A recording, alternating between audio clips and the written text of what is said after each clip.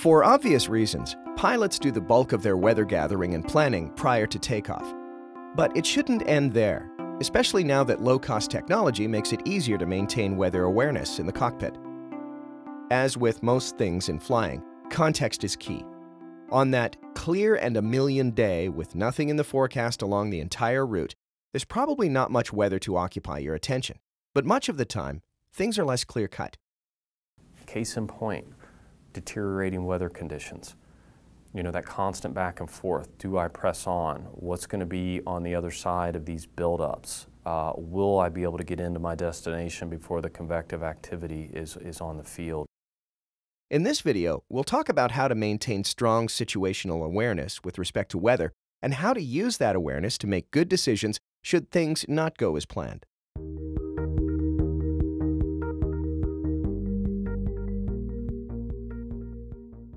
In-flight weather monitoring is a critical component of good decision-making, whether you have a particular weather concern or not. The reason is simple. Forecasts aren't perfect, and conditions can change quickly. If you get a briefing at 9 o'clock in the morning, you depart at 10:30 or 11, and you're an hour or two into your flight, you know, you're a good 4 hours away from that briefing, and conditions have changed. And so you need to be able to get new information, whether it be satellite observations or radar or something from a controller, and compare and contrast that to what you were told during the briefing. Fortunately, we've never had as many different sources for weather information in flight as we do now. You can look at your ADS-B, FISB. If you're in an aircraft that's equipped with NEXRAD, that's great.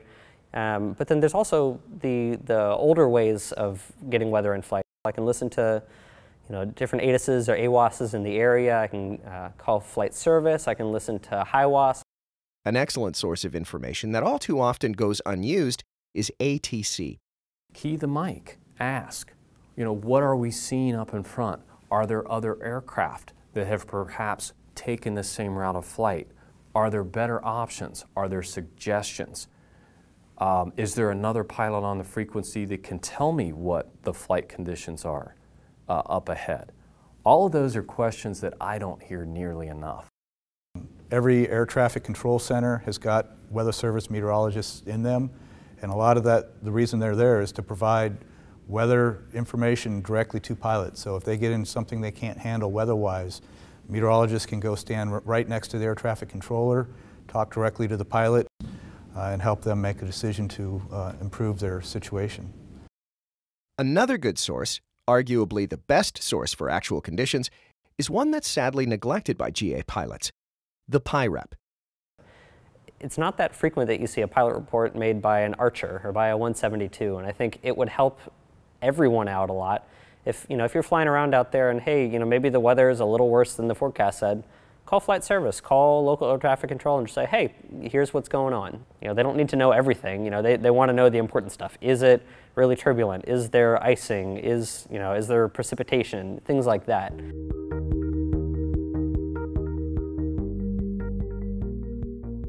What if the time comes when you need to turn around or divert? There's no way to cover every possibility, but in general, you're looking out for high-risk weather, convective activity, icing, strong turbulence, and ceilings or visibility below your personal minimums. When you can no longer easily avoid such conditions, it's time to move to Plan B. You do have a Plan B, right? Sure, it's usually possible to improvise one, but careful pilots will have breakout points in mind ahead of time. In some cases, more than one, depending on where they are in the flight. But weather aside, all too often the biggest problem is sitting in the left seat. You've got to make a decision. Do I turn around, now before it gets worse and lose the 2 or 3 hours into my 5-hour flight and maybe have to try again tomorrow? And I think that's where a lot of the get-home-itis type stuff that we talk about comes into play. Whatever you call it. Get-home-itis, plan continuation bias, tunnel vision. The fact is that we have a very real tendency to push forward with the plan long after it's been invalidated by changing circumstances. As pilots, we need to be aware of this tendency and always be on the lookout for conditions that may call for a change of plans. The message is react. The time to do something is now. And here's another common misconception which leads so many pilots into trouble. The thought that because you've experienced something that was unexpected, that is somehow going to run you afoul of the FAA or the law, or your certificate's going to become compromised. That is such low priority, that's almost laughable at the time. As things change, the idea is to enter a constant cycle of assessment, decision, and action. Not debate whether that AWOS was malfunctioning or whether the pilot of the Cessna in that PIREP knew what he was talking about.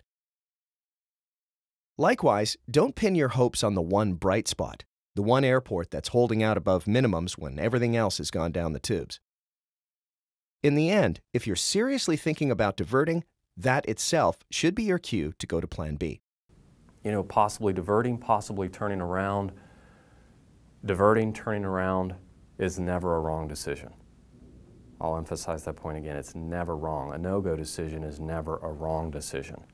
Perhaps there could have been an alternate decision, but that certainly wasn't the wrong decision.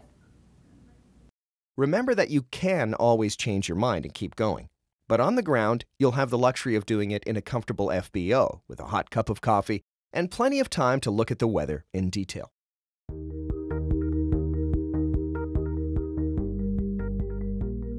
In personal GA flying, we don't have missions. Some flights are more important than others, but no flight is worth risking your life or the lives of your passengers. In most cases, good planning will keep you from having to make difficult in-flight decisions. But things happen, and when they do, having as much up-to-date knowledge as you can, coupled with an appropriately conservative approach to risk, will keep you from getting in over your head.